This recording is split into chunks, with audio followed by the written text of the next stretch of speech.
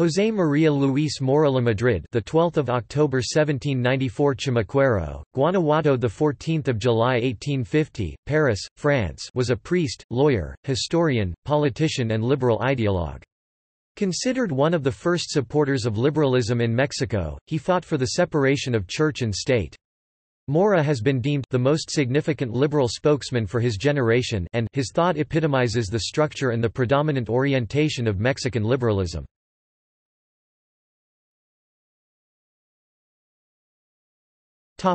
Early life. Born in 1794 during Spanish colonial rule of Mexico, Mora came from a prosperous American-born Spanish Criollo family from the Guanajuato. His family lost its wealth during the 1810 revolt of Father Miguel Hidalgo, but Mora gained access to the prestigious ex-Jesuit Academy of Colegio de San Ildefonso in Mexico City, where he studied theology. In 1820 he received his doctorate and ordination to the priesthood. He was a faculty member at the Colegio and also served as librarian. He became a deacon in the Archbishopric of Mexico, the seat of ecclesiastical power, but did not rise in the hierarchy.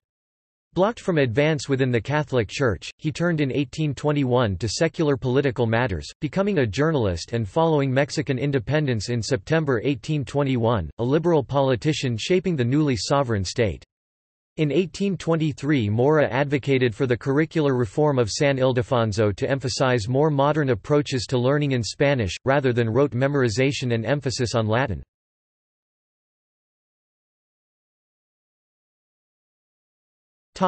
Career.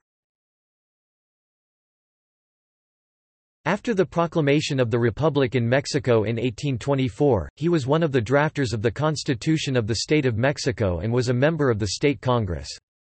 He criticized the Mexican Constitution of 1824 as incoherent and because its protection of Roman Catholicism as the sole religion rather allowing religious freedom.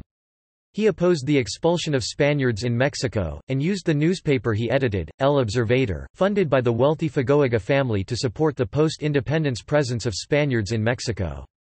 As a journalist, he advocated for the Scottish Rite Masons.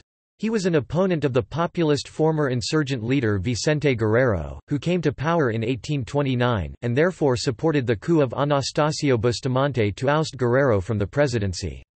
However, when Bustamante became a military dictator, Mora opposed him too. Mora's principal writings date from the 1820s. Mora's main sources of inspiration were initially John Locke and Benjamin Constant and later Gaspar Melchor de Jovellanos. In Benjamin Constant, Mora saw a thinker who in post-revolutionary France sought to guarantee the rights of the individual against the strength of popular sovereignty, which he opposed because it led to the bloody excesses of the French Revolution, favoring instead a constitutionalist system. Within such a system the most important individual freedoms were protected from both the government and the whims of the masses. Mora initially saw giving political power to Mexican property holders as a safeguard to personal liberty, but then realized that their vested interests allied them with the Church and the largely conservative Mexican army.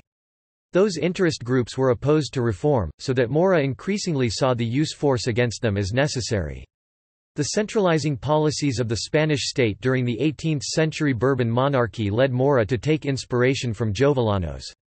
Historian Charles A. Hale contends that Mora's drive to use the strong state to effect reform undermined basic tenets of liberal thought such as individual rights and laissez-faire. Owing to ongoing political unrest, Mora became disillusioned with constitutionalism and therefore increasingly focused his sights on breaking the privileged position of the Roman Church and the army both for fiscal and ideological reasons. He was in favor of expropriating the property of the Roman Catholic Church, which controlled but did not utilize the land it owned. Mora wanted to continue reducing the privileged position of the Church in the Constitution, and he sought religious freedom and secular education as well. When legislation to limit the power of the Church was defeated in 1831, the governor of Zacatecas state held an essay contest with a prize of 2,000 pesos, with contestants to write on the topic of government's right to expropriate church property, a contest Mora won. Mora supported Vice President Valentín Gómez Farías, who was Antonio López de Santa Anna's running mate. Since Santa Anna had no interest in actually serving as president, Gómez Farías was effectively in power and initiated a reform program. Gómez Farías appointed Mora to reform education, and Mora opened the first secular school in Mexico City. However, conservatives and the military, led by Antonio López de Santa Anna, opposed the Gómez Farías reform program and forced the vice president to resign in early 1834. As a result, Mora went in self-exile to live in Paris, but he continued to comment on the political events in his homeland. In 1844, President José Joaquín de Herrera appointed him ambassador to the United Kingdom. In 1846, after returning to power, President Gómez Farías asked Mora to return to Mexico, but Mora was prevented by the Mexican–American War. The war shocked Mora, who admired the American political system. Even in 1848, after the war, he was not able to return to Mexico due to health issues, especially tuberculosis. He died on the French national holiday, July 14, 1850. In exile, Mora began writing what was envisioned to be a 4-volume history of Mexico. In it, he articulated particular views on Mexico's past with relevance to the current political situation. He was an opponent of all forms of demagoguery but saw the 1810 uprising of Father Miguel Hidalgo that sparked the Mexican War of Independence as a necessary evil.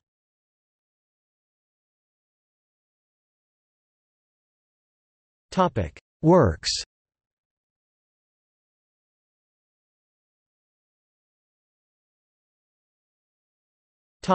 Legacy.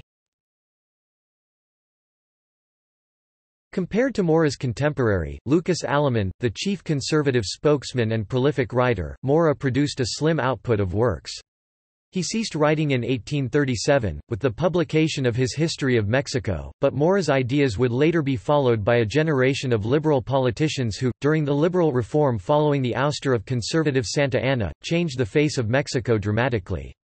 There is a museum in his hometown of Chimacuero, today Comonfort, Guanajuato, in what was his hometown. His remains were moved to the Rotunda of Illustrious Persons on June 24, 1963. Further reading